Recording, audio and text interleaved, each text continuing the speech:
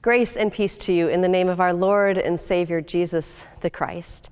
And welcome to worship on this day as we continue to explore how joy can be found in each and every season of our life. And today we're going to encounter the disciples as they encounter the risen Christ. And as they encounter Christ, there is fear and there is doubt. So how do you find joy in fear and doubt? Christ in our midst comes and declares his presence. And so we hope the presence of God may be with you on this day. And again, welcome to worship.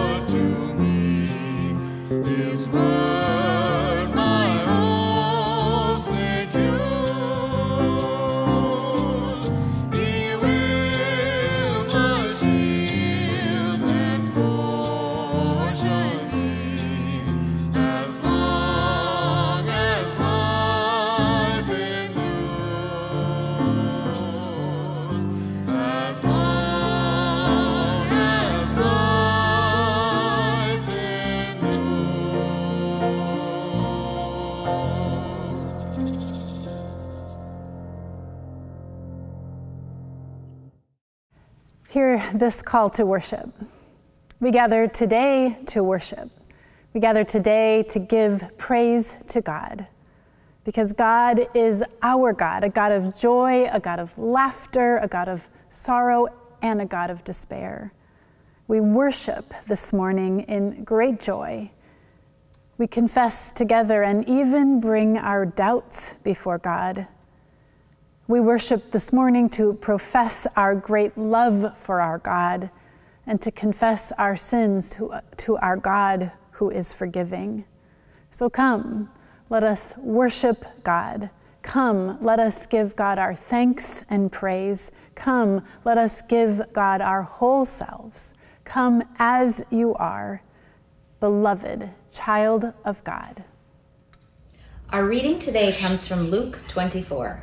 Jesus appears to his disciples. While they were talking about this, Jesus himself stood among them and said to them, "Peace be with you." They were startled and terrified and thought that they were seeing a ghost. He said to them, "Why are you afraid? And why do your doubts arise in your hearts? Look at my hands and my feet. See that it is I myself. Touch me and see. For a ghost does not have flesh and bones as you see that I have." And when he said this, he showed them his hands and feet. While in their joy they were disbelieving and still wondering, he said to them, "Have you anything to eat?" They gave him a piece of broiled fish, and he took it and ate it in their presence. Word of God, word of life. Thanks be to God. Grace and peace to you in the name of our Lord and Savior, Jesus the Christ. I love this story from Luke, this resurrection story where we encounter Christ and the disciples encounter Christ as well. I think what I love about Luke's text and the verses that we read today is that it shares these words with us, these words that describe the disciple. While in their joy, they were disbelieving. There is Christ in their midst. And we are told that while there was joy at seeing and experiencing and being in the presence of the risen Christ, there was a disbelief. I think it's an actual human response, is it not? And Luke captures it so eloquently, this startled surprise at this presence before them. And as they receive Christ in this unprecedented good news, I can only imagine that in that space in which the disciples were, that everything stood still. It slowed down, and the world started to spin underneath their feet, and their whole idea of what it meant to be alive and what it meant to be dead, the whole world was suddenly turned upside down. Maybe I like this text too, because when I was younger, I loved to look at the world upside down. When I was around 4 years old, I discovered that I had a talent for standing on my head. And I stood on my head at every opportunity I could find. As I was learning to stand on my head unaided, there was these footmarks about 4 foot high on all up and down our hallway where I had been trying to stand on my head and pushing my feet out to support myself and then trying again. Well, I got so good at it that I began to watch TV on my head. I talked on the phone on my head, I read on my head. I would be there in the middle of the living room with my feet straight up in the air, standing on my head. I did it so often, actually, that I got a bald spot for a little while from the friction of my head against the carpet. Maybe that's why I love something that I'm going to read to you here from Barbara Brown Taylor. And this is a blessing that she has, that she wrote for actually last week's text. For the blessing on the Beatitudes, it says, there is a blessing also for the upside down. And this is Barbara Brown Taylor writing. When I was little, I used to like standing on my head. I was short then. Just about everything in the world was taller than I was, taller and very boring. But by standing on my head, I could liven things up a little. Grass hung in front of my eyes like green fringe. Trees grew down, not up. And the sky was a blue lawn that went on forever. I liked standing on my head because it made me see old things in a new way. I liked it because it made life seem exciting and unpredictable. In a world where tree grows down and houses might fall up, anything seemed possible. I read this today because that's exactly what Christ is doing as he enters into that room, as he enters into the room and the world as the resurrected Christ. He is turning the world upside down, where things all of a sudden start to look different, where life actually begins to happen differently, where relationships are built differently. Because once Christ enters into the world again as our resurrected Lord, we now live in a world where the dead are raised, where sins are forgiven, where fear gives way to hope. This is a different world that we find ourselves in. So it's not crazy to imagine that the disciples are feeling a bit unsteady on their feet. We have really no recording of those private conversations that must have happened. There probably was a lot of head shaking, sitting down, taking time to catch their breath, to garner in the scene that was before them. But if we were to be in those disciples' shoes, this is really what the true story of a resurrected Lord does to us. It rocks us from the safety of a world where death means death, where instead we have that with the promise of death, we are given the promise of a new way of new life. In all of these post-resurrection stories, one of the characters that always strikes me is Thomas. Poor Thomas. Ever since he asked Christ if he himself could touch the wounds on his body, he's always been dubbed Thomas the Doubter. Pastor and preacher David Lowes explains this, that Thomas wasn't a doubter. Nope, Thomas was a realist. Thomas had his feet firmly on the ground, and he was living in the world that he had always lived in. And in Thomas's world, Jesus had died. This was real. Jesus had been struck with a sword. That was real. For Thomas, with his feet firmly on the ground, Jesus had been taken down from the cross and lowered in a tomb. That was reality. So when he stood among them, no wonder why. The reaction of the disciples was joy, yes, but lots of unbelief. And you think of all of those experiences after the tomb was cracked open. Matthew has the two Marys appearing to the angel of the Lord, and the angel says to them, "Do not be afraid. He's gone ahead of you to Galilee." In Mark, the women are told, "Don't be alarmed." And in John, Peter and John appears, and Peter and John arrive on the scene. There's commotion, there's joy, but there is disbelief. I think that's an honest reaction to experiencing a resurrected Christ.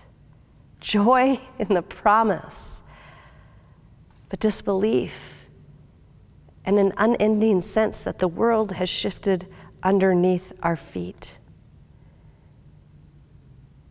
The world has shifted underneath our feet ever since that first Easter morn. But imagine what the joy is like when we realize, as Peter Gomes says, that by removing the fear of death, for the first time Christ has given us true possession of our very life. And notice, as Christ enters into the space where the disciples are, he says to them, "Peace be with you." The world may feel really rocky right now, but peace be with you. There may be joy in this moment, but there's also disbelief, so peace be with you. Jesus walks into that room and says to those who are uncertain, "Peace be with you." He takes the doubters and those who forgot his name, who forgot to declare his name, and says, "Peace be with you." I think we need the resurrection, even more so in these days and in these months and in these years that we have had in the past. We too need to enter into the room and see the resurrected Christ. Yes, the world has been turned upside down. The world has been turned upside down from where it was 2 weeks ago, a month ago, 4 months ago, a year ago. And we may feel a little bit unsteady. But Christ comes in into the chaos, into the confusion, and says, "Peace be with you." And so may we find ourselves maybe a bit off balance, but standing on holy ground, standing with Christ our Lord, on the ground of Christ's blessing, on the ground of true joy. And may we be a part of a world that is turning on its head, so that we too may proclaim new life, new hope, and a great and tremendous joy with a God who enters in, again and again. Thanks be to God. Amen.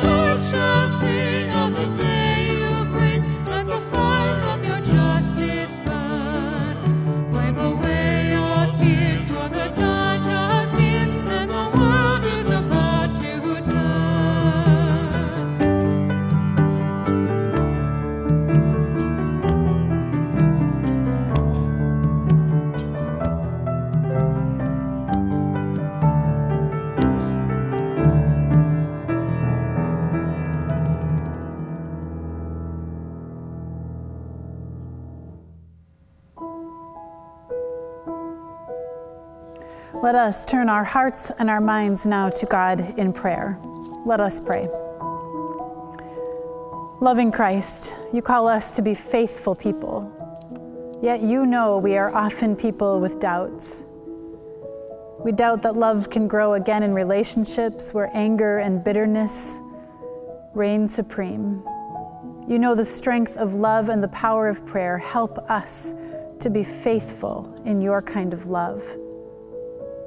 Lord, you know we doubt that peace can come to our communities, our nation, our world, where hatred and racism reign supreme.